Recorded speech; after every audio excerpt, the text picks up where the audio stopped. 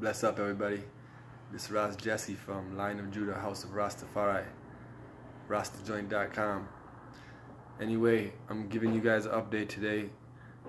We got some major events that happened this week, August 2nd, 2021.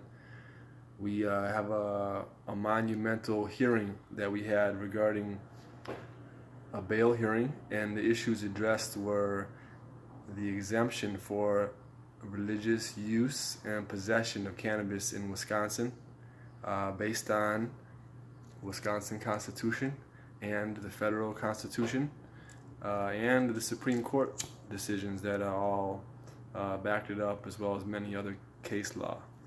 So what we have right here is a modified bond condition, which the court addressed, and they saw that the previous bond conditions prevented me from using and possessing cannabis while I'm dealing with this case. So there was restrictions placed upon me, and the court determined that those restrictions were unconstitutional and they had to be removed because there was a religious test, and the court determined that in fact there is a legitimate exemption for cannabis from me and other people.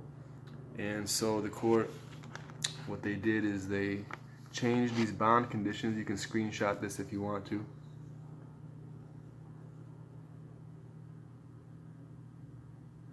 But they changed the bond conditions, and it says at the bottom that right now I'm not supposed to distribute or sell cannabis until the court understands the purposes of that. So it changed that, so now we specifically address the use and possession. So now officially in Wisconsin, in this case, can be cited and used for Wisconsin or even in federal, because our case was based on federal law and this Supreme Court decisions as well, U.S. Constitution. So you can cite this case.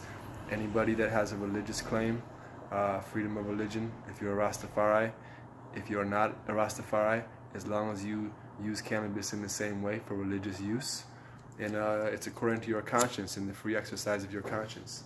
So that being said, yes, we can possess and use cannabis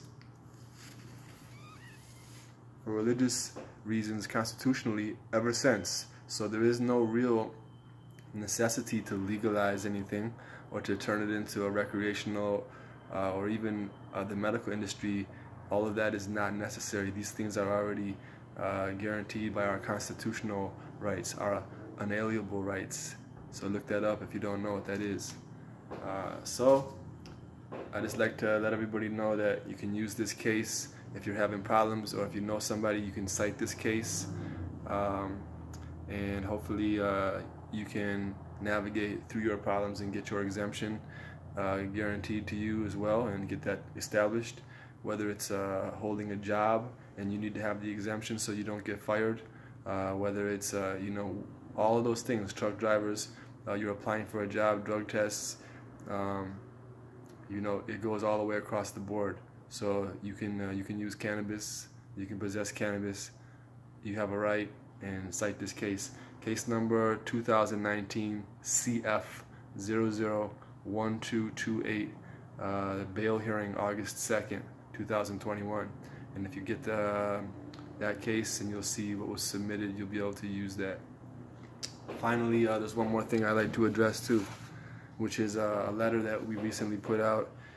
And today a brother had contacted us asking regarding hair, and how sometimes they want to take hair samples from you and cut your hair or trim your hair. If you're in different situations, you could be in prison or whatever the case may be. They try to prevent you from having dreadlocks, or they just want hair samples from you.